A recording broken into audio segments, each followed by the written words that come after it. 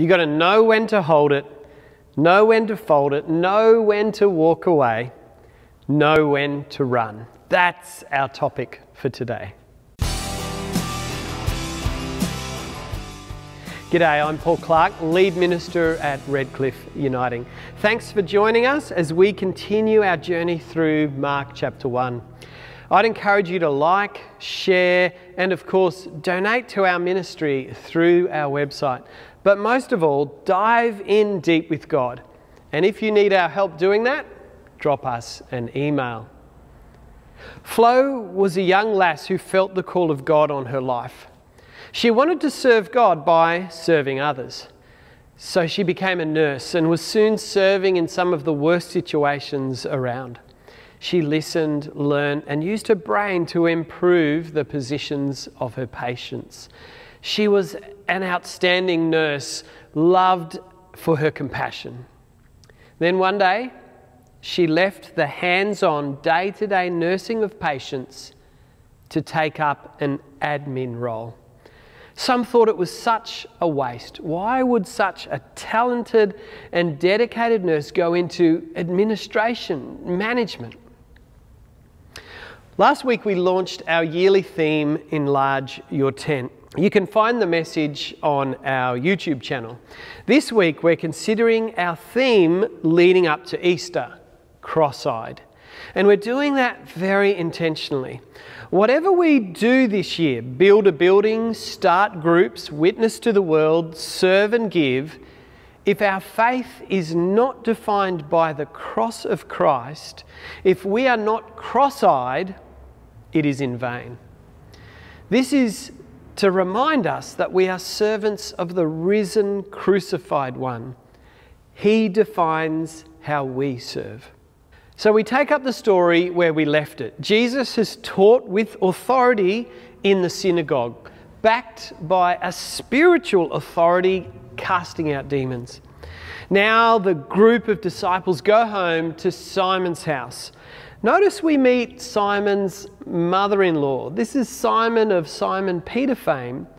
He was married. Did you know that? We never hear anything about the marriage. Anyway, Simon's mother-in-law is in bed sick. Sickness was much more fearful in those days. People could die just like that from fever. So they were keen to introduce Jesus to the situation. I mean, they had been seeing such amazing things. Jesus goes to her, takes her hand, what a nice little detail, and helps her up. Her healing is so complete, she is able to go and do what would have been her delight, serve them. Jesus restored her to her purpose. Mark tells this story so matter-of-factly. He doesn't explain or embellish, it just is. He doesn't describe the feelings, reactions, or emotion. Jesus just heals her. But can you imagine it? It would have been surreal. Is it really happening? And you can hear all the talk that would have gone out from that building.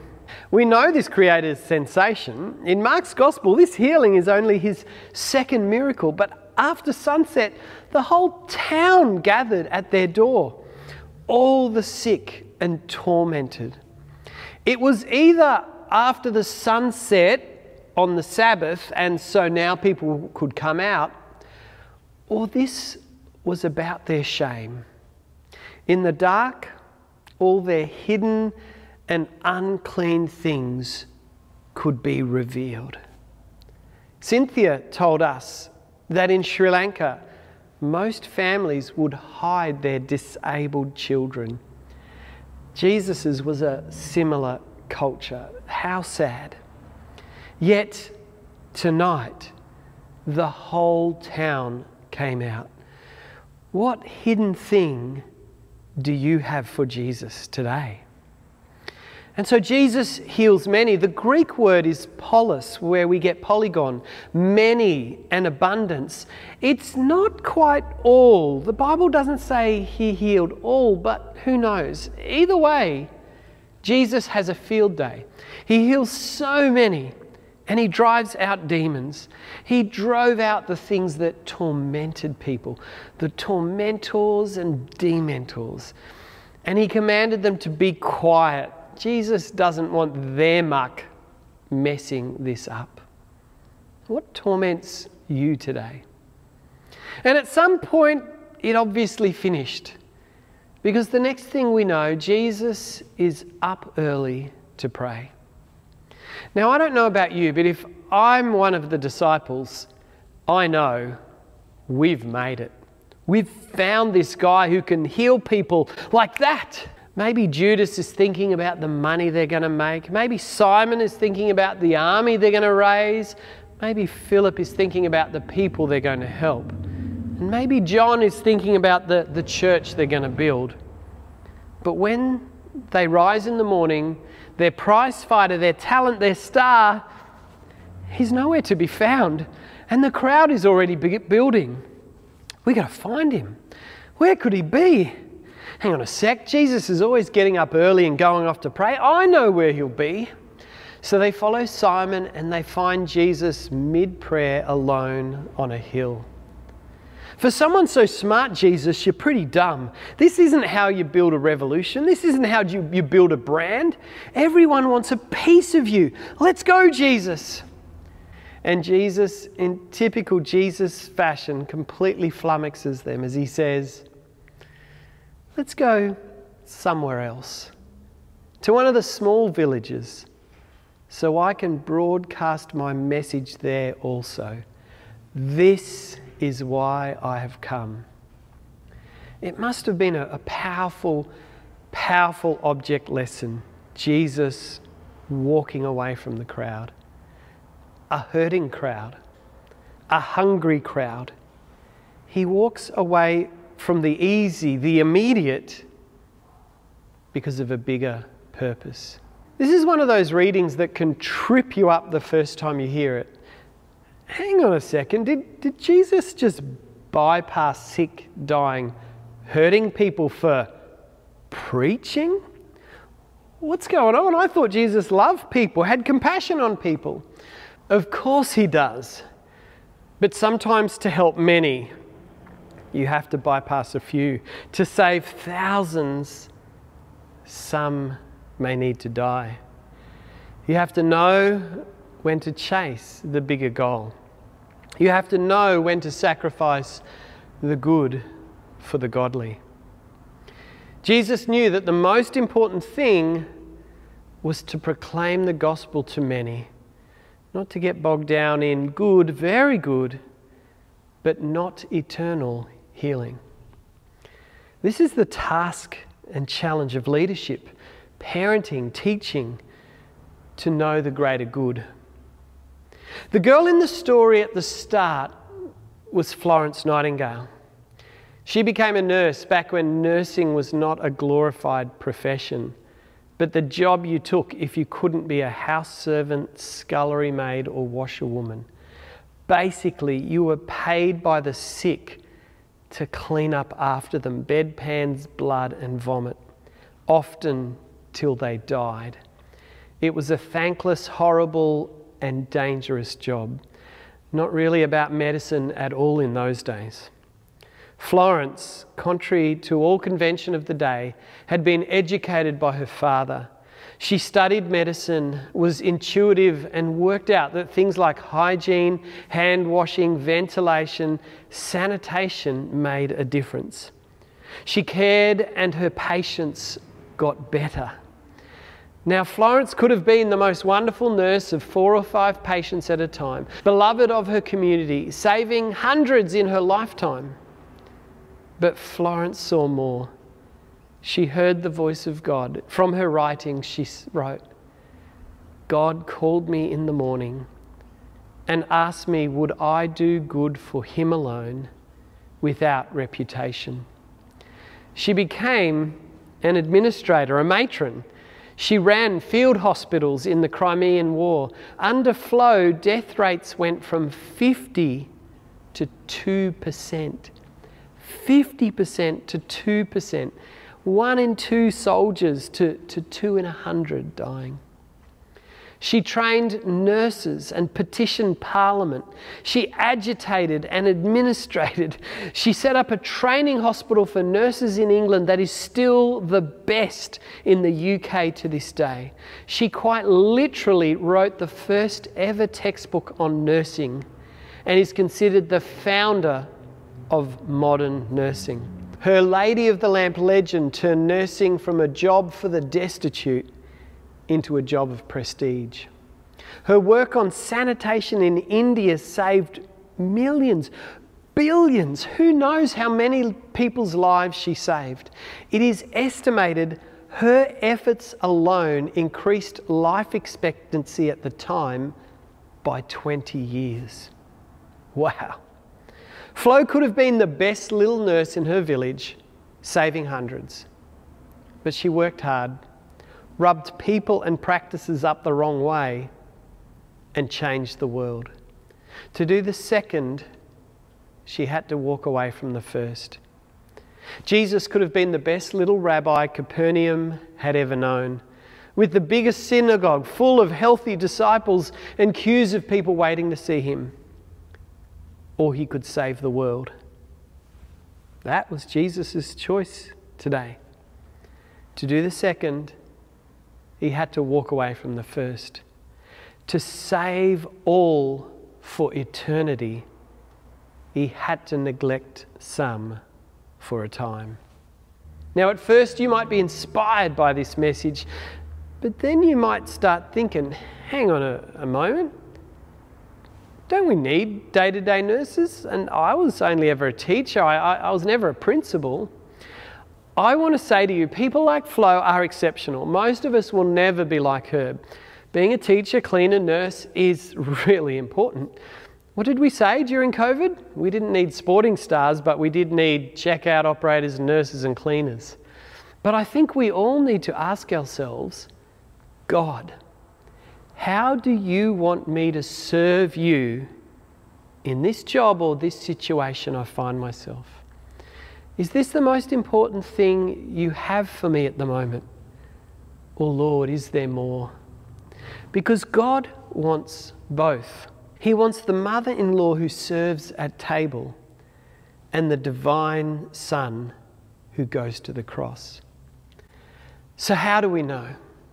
How do we know what to do, whether to have a job or volunteer, whether to be a parent or a professional, whether to stay in my role or progress? What did Jesus do in this reading? Very early in the morning, while it was still dark, Jesus got up, left the house, and went off to a solitary place where he prayed. Jesus asked his dad. That's why it's not a formula. I can't tell you, you must do this, you must do that. No, it's personal. Everyone is unique. It comes from your relationship with God. Now, sometimes you might pray and not get an answer. Who's been there? And sometimes the answer isn't words or directions. It's doors opening and closing. Sometimes it's just trust. Lord, direct me, and then see where God takes you. Whatever your hand finds to do, do it with all your heart. And if you can live in the gaze of God as you do it, then that is all joy. We could rest as a church, go about our usual business, but we asked, Lord, look what you've given us. Land, resources, people, neighbours. What's next for us? And God has taken us down the path He's taken us. He's opened door after door. Has it been easy? No way. Like Florence, we've had to work, push. But what will God do with where we get to? Jesus knew that his temporal healing of people, his casting out of demons, would mean little if he never went to the cross. We would all still be lost in our sins. Demons, death, and disease would have had the last laugh.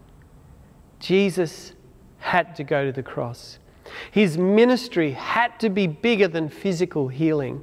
He had to preach loud. He had to preach wide. His message and his method had to arrive at Golgotha so we wouldn't.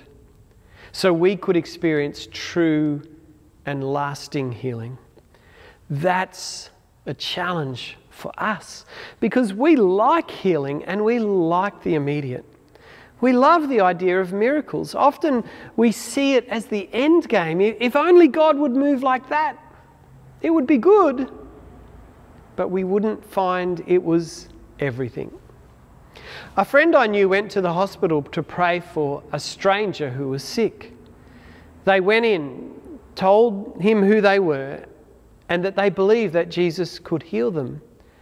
And they began to pray, and miraculously, to the amazement of all, the man was healed over a number of days of prayer. When it came time to be checked out of hospital, the man met with my praying friends.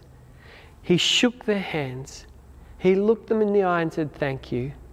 And he went back to his old life without a passing thought of God or Christianity. Jesus knew there were bigger plans afoot. He was cross-eyed. I pray that we might pay attention to God's bigger plans, trust in those bigger plans, especially when the smaller ones fall through. Ask ourselves not, do I need a promotion? No. But how does the gospel call me to do what I'm doing? How does the gospel call me to be a parent, a retiree, a policeman, a nurse? How does the cross change what I do? Let's pray. Lord, thank you for the cross. Thank you for Jesus's one-eyed chasing of that purpose. In the immediate, it can seem like he doesn't care. He's forgetting us. But he chases the bigger goals because his care is bigger than our immediate wants, but rather our eternal needs. Oh Lord, what a lesson for us. What a challenge for us as individuals, as a church, as families, as community, to chase the greater good. Lord, what are the things that torment us today? What are the things that we are ashamed of today that we can bring to you, for you to bring not just temporary healing, but wholeness to our life? And Lord, I pray that we won't get grumpy if you don't heal the immediate. My aching elbow, my sore knee, my mental health issues. Lord, unfortunately, the news of the gospel is to live in eternity, we are going to have to die our physical death. So I pray that you'll be with us as our bodies age, as our bodies start disintegrating. Help us to know these are the signs of the cocoon coming off and the eternal life being revealed in us. Oh Lord, may we hold on to that hope. I pray in Jesus' mighty name. Amen.